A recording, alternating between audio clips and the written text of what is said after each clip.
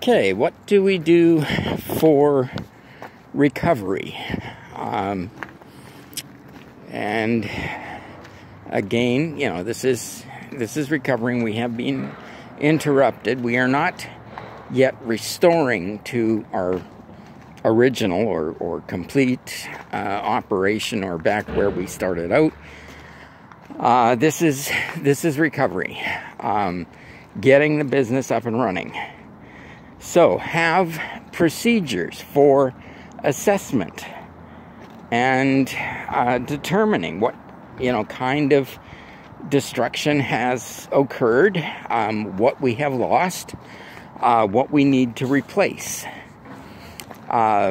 This comes in a variety of forms, and of course we tend to be fixated on the technical recovery of systems. But there are a number of other things that may be a higher priority than our recovery of the IT. So, don't neglect those. But in terms of the technical recovery, of course, we've got our standard options of hot, warm, and cold sites. Basically, a hot site, you've got systems. They have the operating systems installed. You have application systems ready to go.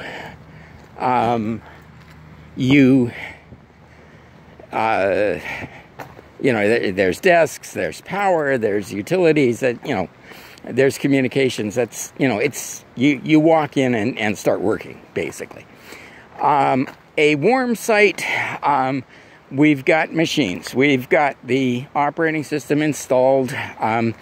We may have to rely on other factors, but we've got power. We've probably got furniture, although it may be in storage. We're ready to open up and within a few hours get operating. But it's going to take a little time. Cold site, you got a room. And of course there's going to be variations. When you come to an agreement with an organization that supplies these facilities, make sure that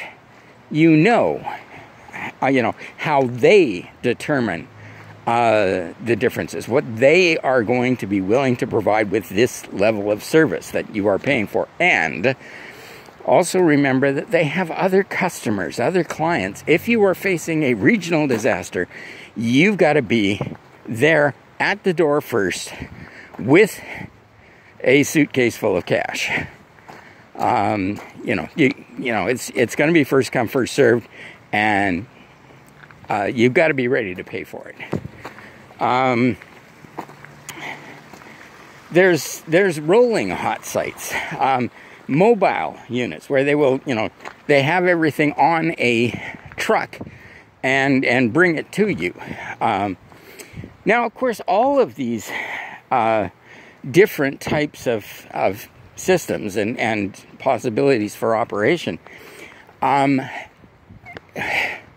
everybody kind of ignores it these days because they're all talking cloud, and of course if you are doing most of your work in the cloud with services from cloud providers, then yes, it doesn't matter where you are, where you're calling in from, as long as you've got the ability to have remote systems connecting. You don't have to recover your systems. Your systems are being run by somebody else. Again, remembering with regard to cloud, what types of services are you paying for? How likely is it that these systems that you are paying for, the services that you are paying for, can go down as well? Is the service that you're running on in the same region, which is covered by the regional disaster that's affecting you. For example, because of differences in privacy laws, Amazon Web Services, when you contract for storage, they specifically assign you a particular location where your information is stored. And if you have services provided, it's provided through a certain location so that they don't run afoul of privacy laws.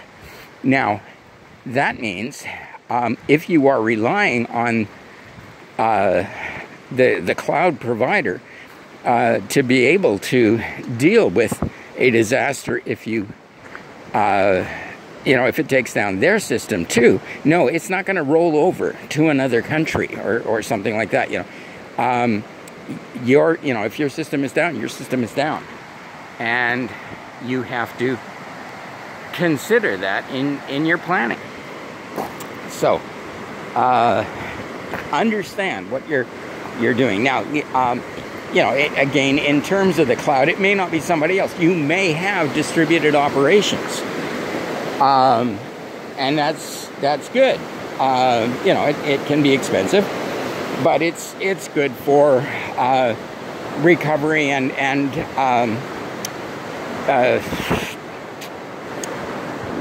your ability to withstand any kind of events. So that's another way to do it.